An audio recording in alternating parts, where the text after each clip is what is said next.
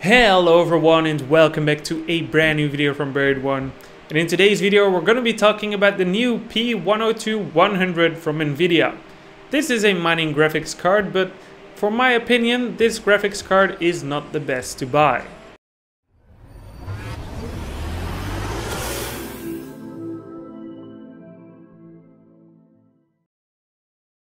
Okay, so first of all, what do you need to know about this graphics card?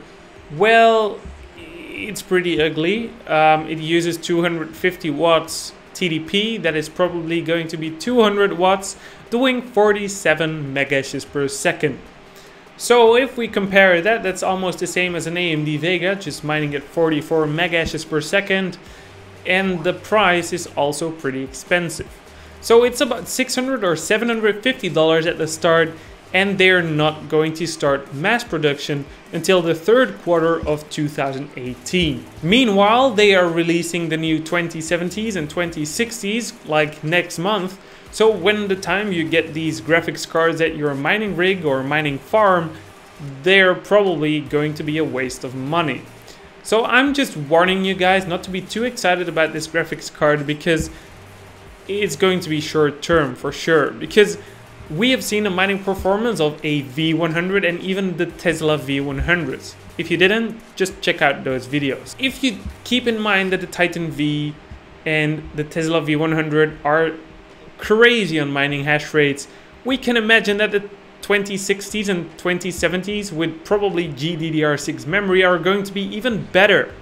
And they are only using about 100 watts of mining power, compared to this graphics card doing 200 plus, probably mining 47 or 50 megahashes per second. So this is going to be really interesting for people that are going to buy these graphics cards and having only 1 month of warranty. That is also something I really didn't want to see on those kind of graphics cards.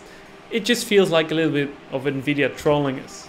So if this was about $300, I would definitely recommend them, and you could mine them until they die. And hopefully they have their return of investment after 1 month of mining.